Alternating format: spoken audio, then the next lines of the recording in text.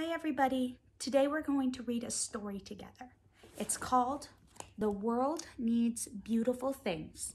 And the author or the writer is Leah Rachel Berkowitz, just like Morah Rachel.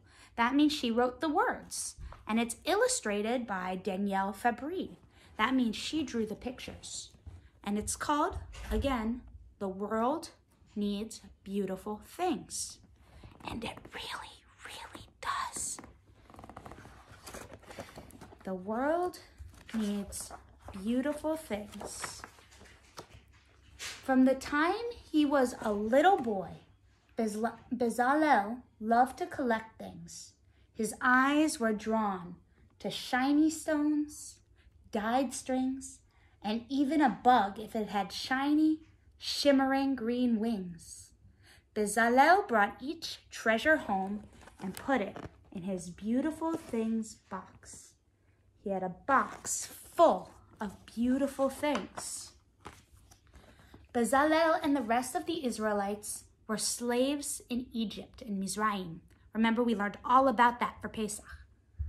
The taskmasters would grow angry when Bezalel dropped bricks in the mud to pick up a scaly piece of skin shed by a snake. See? Picks up a little piece of skin. "Stop that!" his friends shouted. "You're gonna get us all in trouble. Besides, you don't need all those stone strings and bug wings."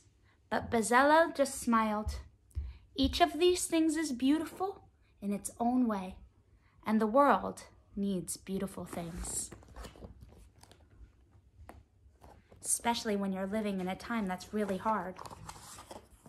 Bezalel never stopped searching for beauty in the world. When his life felt gray and sad, he took out his beautiful things box. He pressed the smooth stones to his cheek and wrapped the string around his finger, forgetting for a moment that he was a slave. One day, Bezalel heard amazing news. Paro was allowing the slaves to go free. But they would have to leave Mizraim immediately, right now. The Israelites hurried to pack for their journey. So now Moshe helped all the Israelites go free, and they're starting to get ready to leave. Bezalel's parents begged him to leave the beautiful things box behind. "We can only take what we can carry," said his father. "And what we absolutely need," said his mother. "You don't need all those stone strings and bug wings." But Bezalel insisted. Each of these things is beautiful in its own way, and the world needs beautiful things. Bezalel took his beautiful things box and walked with the Israelites to freedom. So he brought his beautiful things box with him. Bezalel saw many beautiful things as the Israelites left Mizraim. The bright full moon led their path.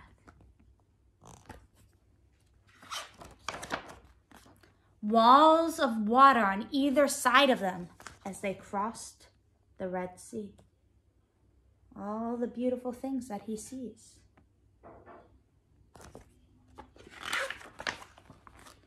Pillars of fire and cloud that guided them on their journey.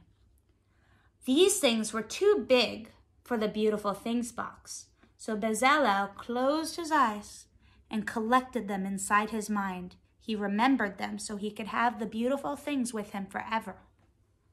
He also found many things that he could put inside his beautiful things box. "Stop grabbing things out of the sand," moaned his parents. "You don't need more stone strings or bug wings." But Bezalel gripped his beautiful things box and he kept walking. See, he found some desert flowers that he's putting inside his box.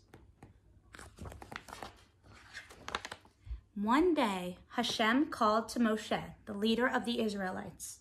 "I want you to build me a mishkan, a place for me to live when I visit the Israelites." Hashem told Moshe it will be like the beautiful room in your house, the most beautiful room for a special guest.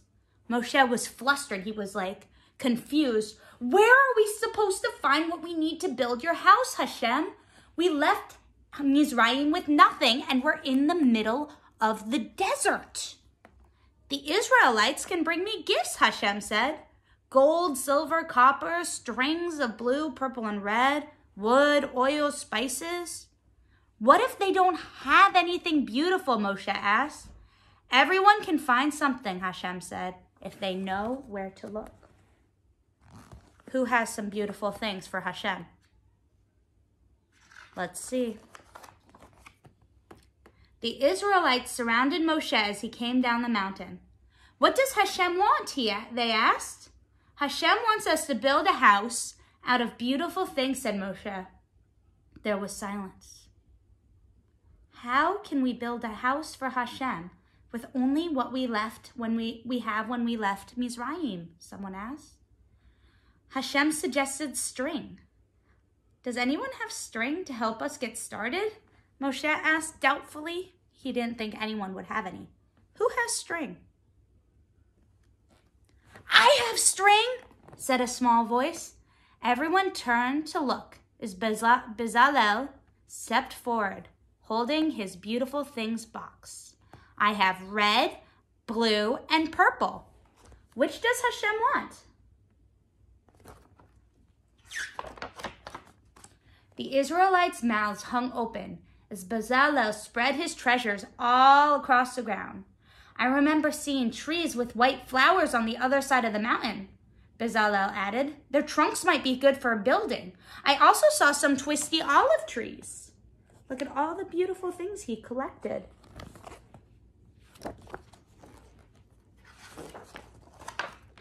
Then something strange happened. The Israelites began to see blossoms poking out of the prickly cacti and twisty olive trees at the feet of the forbidding mountains. They started their own beautiful things boxes and brought them to Bezalel. So now everyone was seeing beautiful things everywhere, all because Bezalel pointed out that there are beautiful things. He helped them see where the beautiful things are. Moshe ran to tell Hashem, "You were right! We have found many beautiful things." Hashem looked at Bezalel, who was arranging stones by shade and shape. He was sorting the stones. Bezalel, said Hashem, "You will design my Mishkan." Bezalel's heart pounded. Me? Yes, said Hashem. You love beautiful things. You found them in Mizraim. You found them in the desert. You will build my home because I love beautiful things too.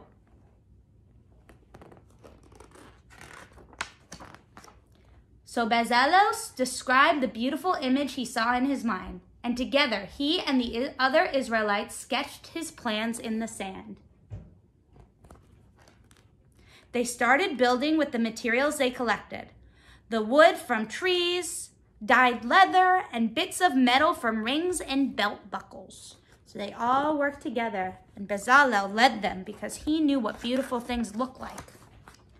And when it was finished, they wove tapestries, made lamps, and crushed olives for oil, and mixed spices for incense.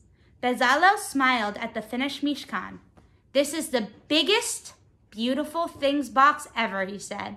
Now every time Hashem visits, there will be a beautiful place for Hashem to stay.